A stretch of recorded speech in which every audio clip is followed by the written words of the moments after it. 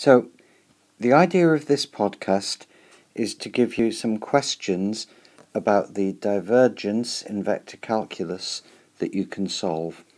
So what you should do is write the questions down on a piece of paper, tackle them, and then you can come back and see whether you've got them right or wrong. In the information on the YouTube channel it will have links to the answers to each of the questions. So write them down, pause and come back. So you should be pausing the video now.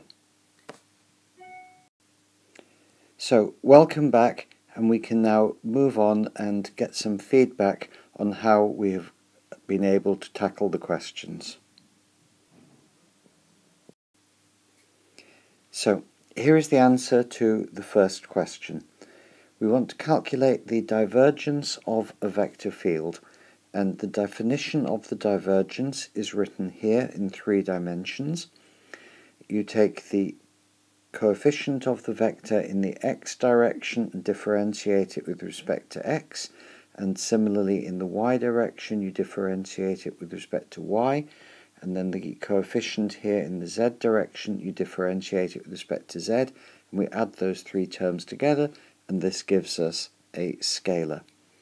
So in this particular example we have zy in the x direction, we differentiate that with respect to x, and we then add the derivative with respect to y of this coefficient, which is x, and then we add the derivative with respect to z of this coefficient, being careful to retain the minus sign with respect to z.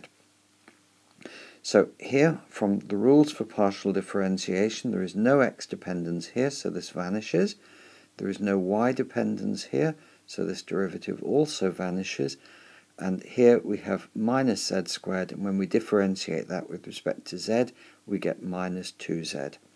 So our result for the divergence of this vector field is minus 2z. And I emphasize again, the divergence is a scalar. So with that we can move on to the next question.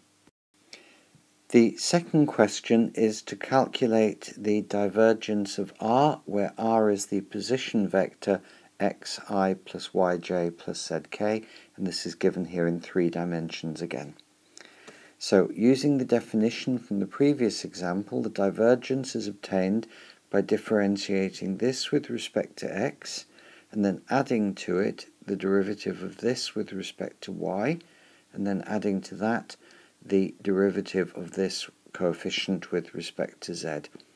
And each of these derivatives is 1, so we have 1 plus 1 plus 1, which gives us 3. And the divergence of the position vector is 3. And I'll let you think about it, but you can fairly straightforwardly see that if you had a position vector in, say, 2-dimensional space, you would get 2 for the divergence, and if you were to go to a 4-dimensional space, you would get 4, and in d dimensions, the divergence would be d. So with that, we'll move on to the next question.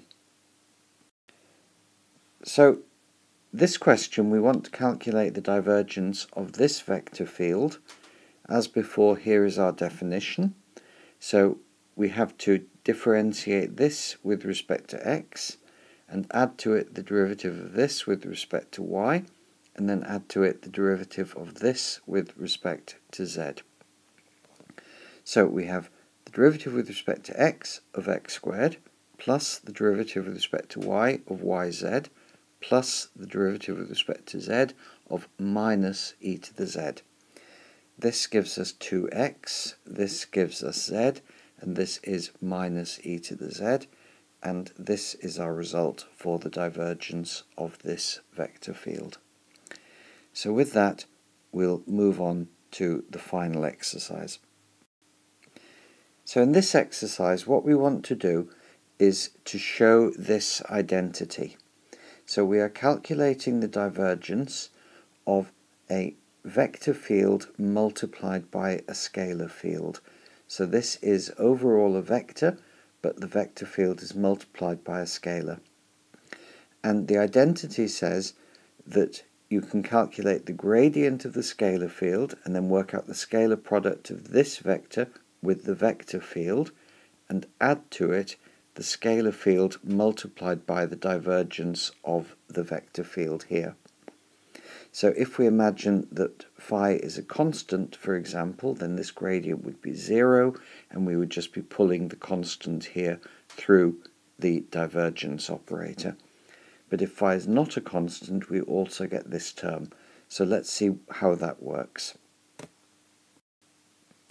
So from our definition of the divergence, which we've written down a couple of times in this video, what we have to do is differentiate phi times the first component of the vector field A with respect to x, and then add to it the other terms, but here we have A2, the component in the y direction, and here we have A3, the component in the z direction. So we have to add these three derivatives, and here we see products, so we're going to use the product rule. And what I've done here is I've written out the result, because here we're going to get the derivative of phi with respect to x times a1, and we're also going to have the phi times the derivative of a1 with respect to x, so those are those two terms there. And I've just written them in this ordering such that all of the terms where we differentiate phi with respect to x from here, with respect to y from here, and with respect to z from here, I've written those in one line, and the terms where the derivative acts upon the components of the vector A, I've written here. And now when we look at this, well, let's look at the bottom term first. That's perhaps the simplest. Phi is a common factor that we can pull out, and it's multiplying dA1 dx plus dA2 dy plus dA3 dz, and that is the divergence of the vector A. So those three terms give us this. Here we recognize that we have the derivative of phi with respect to x multiplied by a1, derivative of phi with respect to y multiplied by a2, and the derivative of phi with respect to z multiplied by a3.